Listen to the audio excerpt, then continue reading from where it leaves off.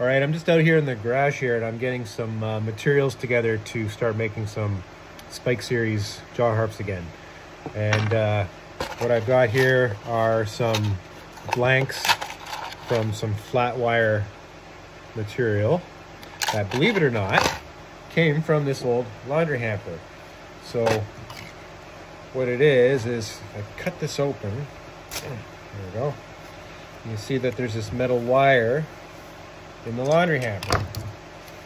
So what I've been doing, if I remove it, I cut out these bend parts, but this is very, very, very springy stuff. And this ends up being the reed material for my Spike Series.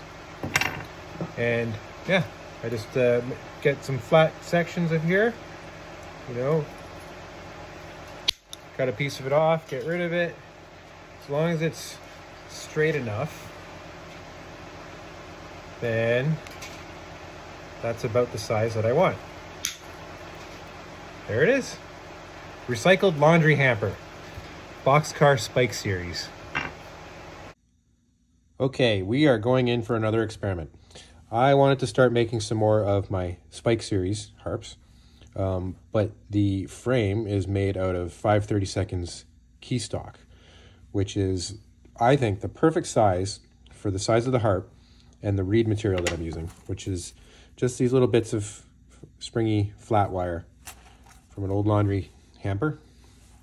And what I have, because for some reason the 5/32 keystock has been tough to find, is 1/8 keystock. So you can see it is slightly thinner. It's going to be maybe a flimsier frame. These are not too bad for what they are. They're actually, you know, they don't compress on you too much while you're trying to play, so there's not a lot of give to them. So kind of hoping for the same thing with these, but we'll see how it works out with these reeds.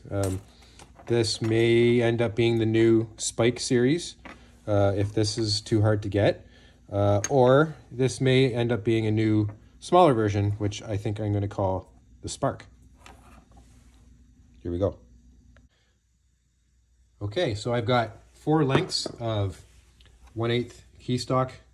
I took all the galvanizing coating off, so they've all been cleaned up and they are ready for their initial bends. Here are the reeds. So this style of harp was, well, so far all mine have been pretty much just kind of hand bending around certain things like sockets and stuff. So I'm going to start off with this, where I've been bending the arms to a certain angle, and then I just basically wrap the middle of it around something I stick in the vise, like I said, the size of a socket or something like that, and you know, wrap it around and hope for the best. So here we go. All right, so this is about as far as I can get with the 2-bender here. I can get a good chunk of the frames started fairly consistently, nice and straight. So that's a good start. The rest will just be by hand in the vise, pair of pliers, and we'll go from there. All right, we're trying out a new method here. This 1/8 keystock is very thin, small, fairly easy to bend.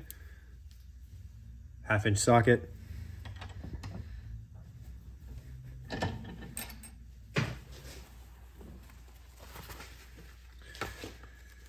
Let's see what we can do.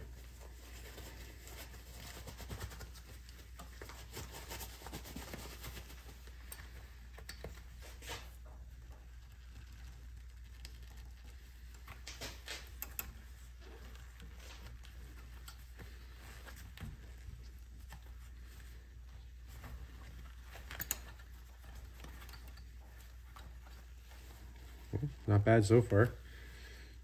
I think I'm going to want to do the rest of it probably with some pliers, get it a little more even in there. Yeah, not bad. Fix that up a bit.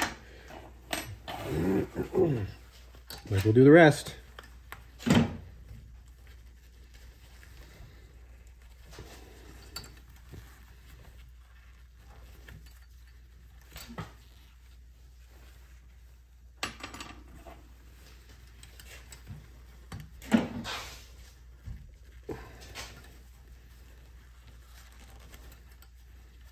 Oops.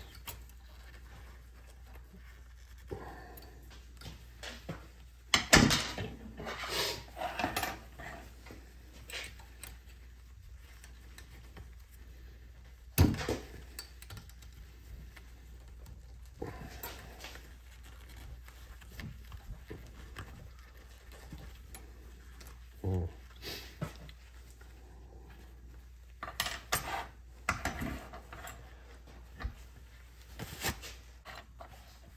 There we go. Quick and dirty.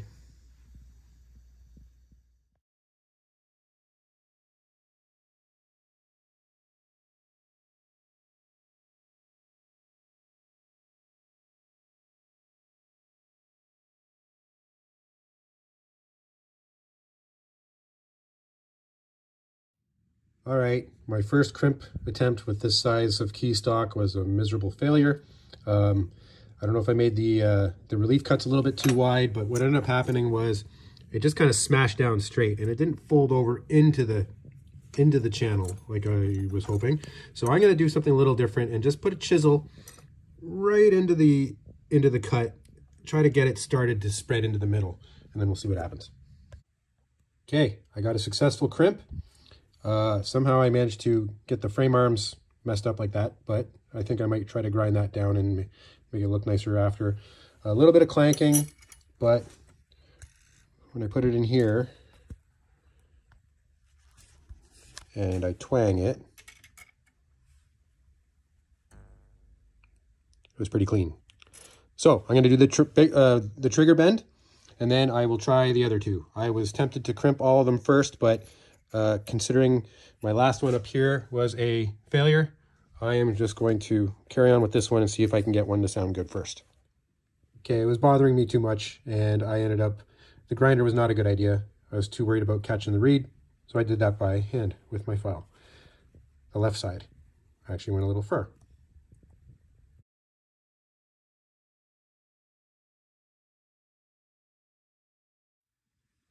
All right, I am done with this batch of spikes. And aside from this failure here, which the crimp channel was just way too wide. I couldn't get it to crimp on the reed. So the reed's still good. It's been sharpened and we will save it for another day. But the reject shall go with the rejects. And the other three survived.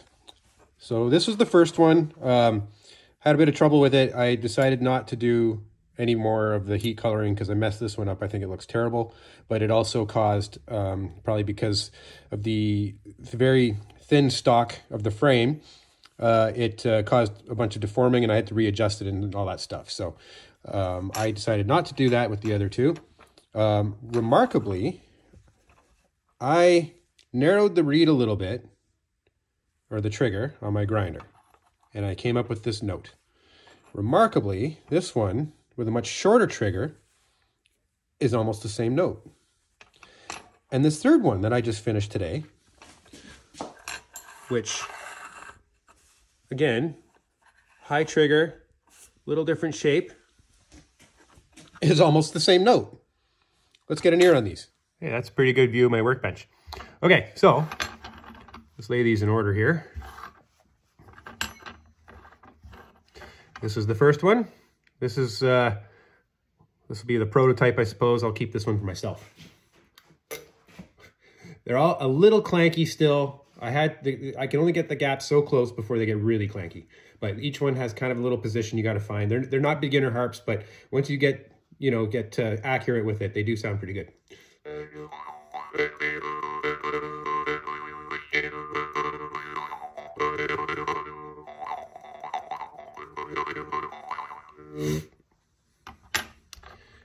Now, short trigger.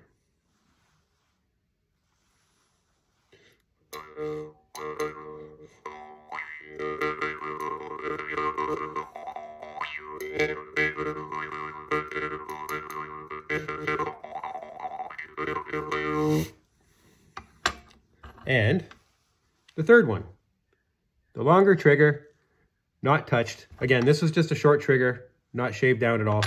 This is just as it finished.